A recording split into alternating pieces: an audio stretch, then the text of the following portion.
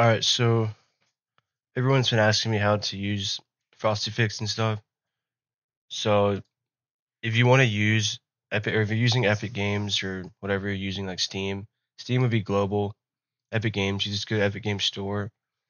But like if you want this to show up or link in your game, you just open your Frosty Mod Manager, and you obviously have to, show where your Battlefront is installed.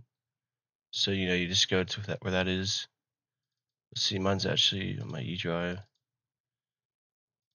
So it'd be this right here. You just click on that, and it'll show this. You'll load it and all your mods you want, and you just press launch right here. You press this launch button, and if it doesn't work, download Frosty Fix. I have the link for this and Mod Manager in the description. Just download this, and you can select Epic Games, and it should pick up that you have Battlefront 2, and you just launch it with this. It'll open your Epic Games store, and you can literally just launch Battlefront 2 yourself.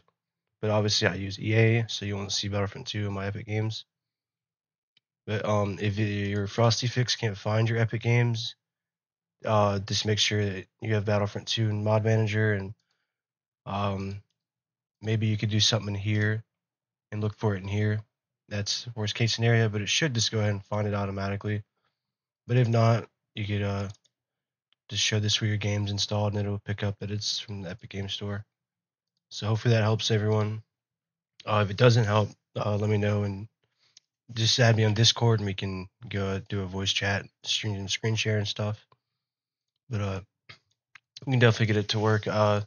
I don't even really know exactly how I got my Frosty Fix to work. It just basically showed up, like I just said. But if it doesn't, I think you can just do it manual way, like I just showed. But yeah, hopefully that works. And obviously, you want to have your Kyber client open if you want to play on Kyber servers. So just make sure you know, host up something, and then launch your game, like launch it through Frosty Fix. But if you don't want to play on Kyber, just play at your own risk, and you can just play with just EA Open or Epic Games. So yeah, peace.